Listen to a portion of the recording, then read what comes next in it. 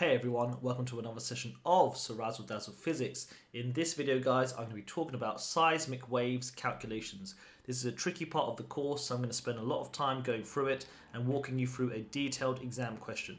Right, so first of all guys, if you don't understand what seismic waves are, check out the video in my description. Make sure you watch that video before watching this video here, because we need that knowledge in order to understand what we're doing right now.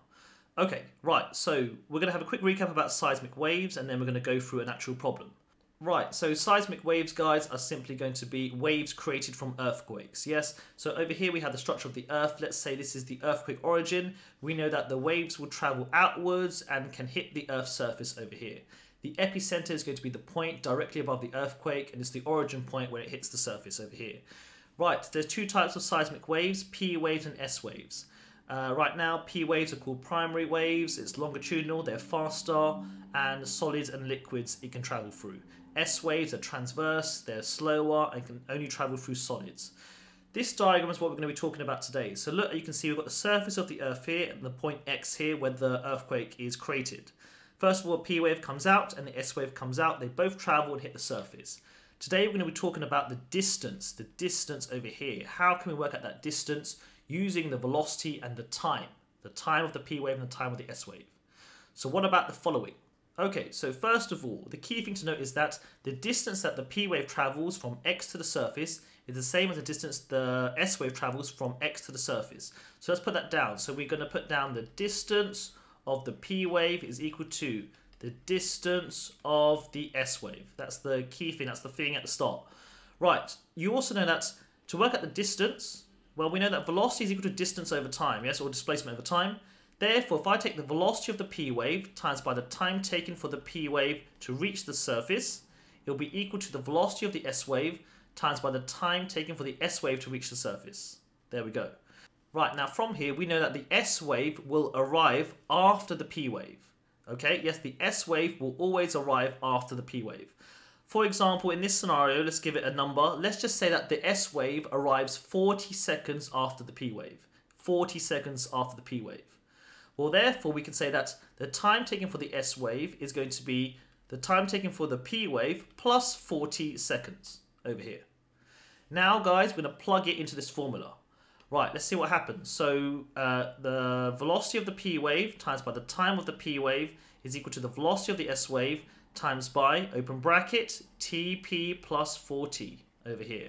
Okay, now from here we're just going to multiply out, so VP TP is equal to VS TP plus 40 VS over here.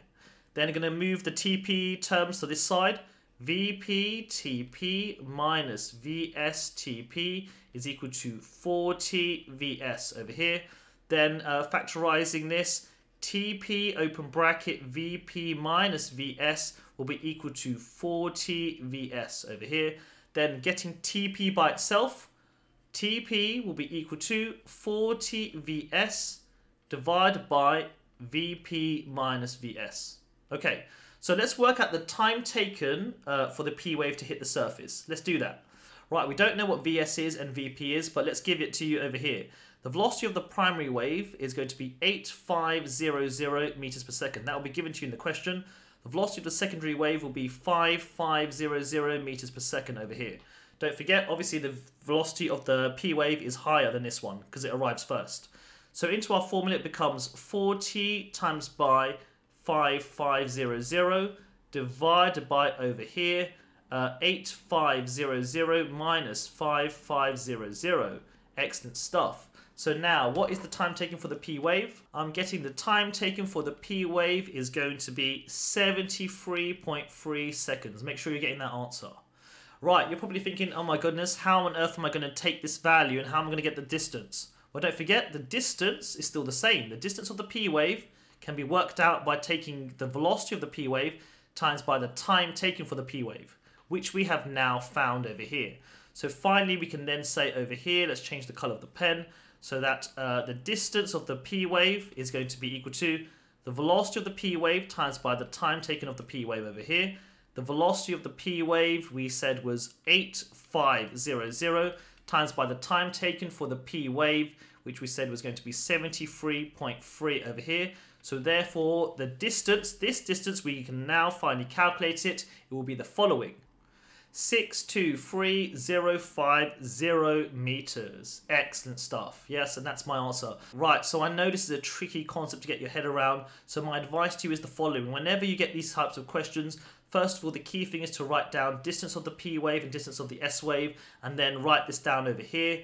And make sure that you're able to construct an expression of the time taken for the S wave, yes, including the interval, yes. We said that the S wave arrives 40 seconds after the P wave. That's why I said TS is equal to TP plus 40. Once you have these two bits here, the rest is just algebra. Okay, let's try a question using all of this combined together.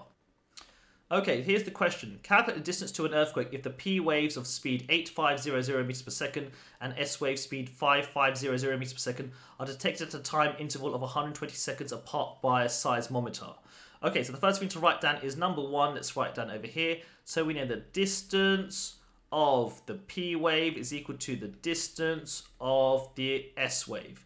So therefore, the velocity of the P wave times by the time of the P wave is equal to the velocity of the S wave times by the time of the S wave over here. Right, now, what is the interval? 120 seconds. So therefore we can say that TS is going to be equal to TP plus 120 because it arrives 120 seconds afterwards. 120 seconds afterwards. So let's plug it into here. So therefore it becomes VP TP is equal to VS open bracket TP plus 120 over here. Very good. Then let's multiply and get rid of it. VP TP is equal to VS TP plus 120 VS over here. There we go. Yes.